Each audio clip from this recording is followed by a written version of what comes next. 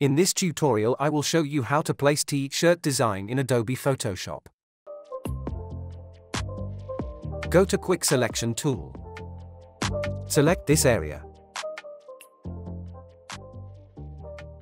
Press Ctrl J, create two copies. Hide this layer. Press Ctrl A, selection this image and press C to make a copy. Press Ctrl V, paste this image. Follow the process.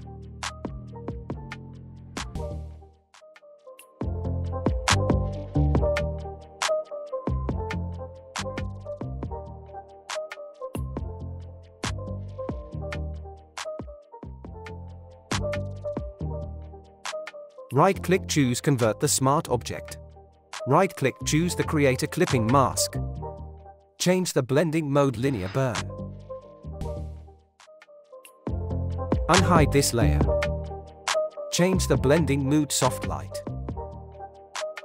Down the opacity. That's it, hope you liked it. Please subscribe my YouTube channel for more tutorial.